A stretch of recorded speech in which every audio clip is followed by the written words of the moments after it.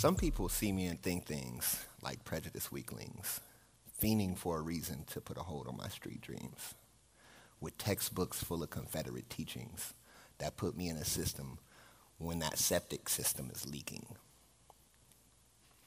They tell me when to speak, then interrupt when I'm speaking, while things going on is interrupting my sleeping. Some things seem strange when I'm thinking of ways to keep these weirdo strangers from creeping. It's like a hood on my coat to tell me don't pay attention to the rain, yet it rains till I float. The intention in my brain makes me smoke, so the pain don't remain, but it drains to my throat. I pray, but my vocals won't allow me to say what I want to. I want to clip my veins before they choke me. But like a poker game, I leave broke. See, life seems strange, but it ain't no joke, G.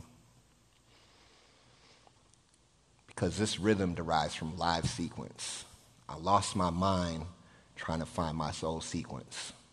My heart rate made the beat find the pieces to solve the wildest puzzle, driving me speechless. Because time keeps us blinded by weakness. Truth is timeless, so I take time to speak it. I use my mind to devise the right speech, and I use my heart to define the right beat, like a timekeeper. Because they're nobody's tracks but mine that lead here from a time where I was wondering whether to rhyme or speak facts for the typical mind. A typical life is fine, but I chose the difficult kind. Because I was doing what I needed to get by. Then I put that hustle on the table to get what's mine.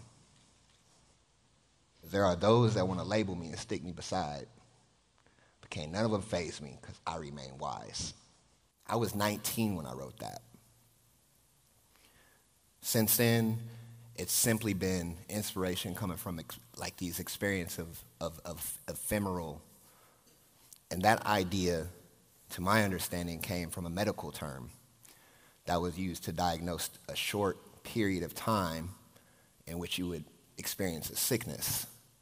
So for me, it told me that things would get better very quickly. And I adapted that to things like graffiti art with the intention of knowing that I paint this piece and tomorrow it could be gone. But for that moment, it was there to inspire these new ideas, to inspire communication amongst a community of artists that typically didn't have a voice otherwise. That led me to create programs like Art Not Crime, where we would teach fine art through the lens of street art and graffiti.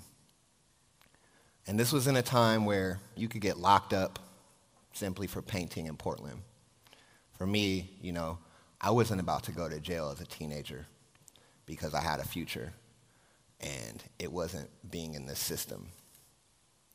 It was devising and creating a system that worked for myself.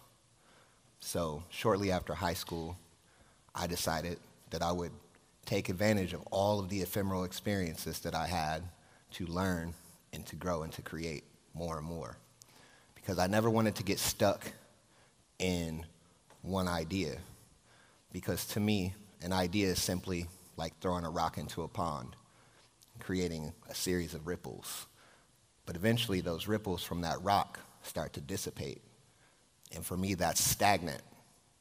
And I'm not cool with comfort because I'm always on to the next thing.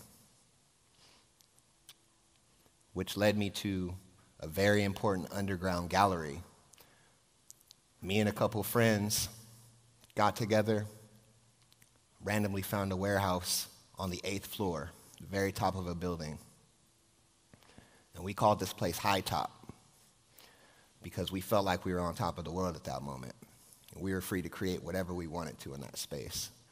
And it became a platform for artists just like us to then communicate however they felt like it was necessary. That led to another experience that was very important here in Portland called service. And this space essentially was a very expensive, despite us not having the money and could not afford it, space that we transformed into another platform for our community of artists to create any idea that they had on their mind. And so,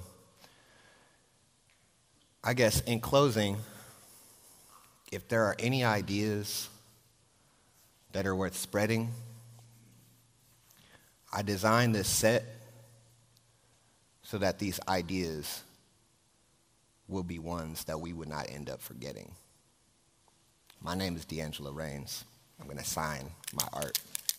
Thank you. Yeah.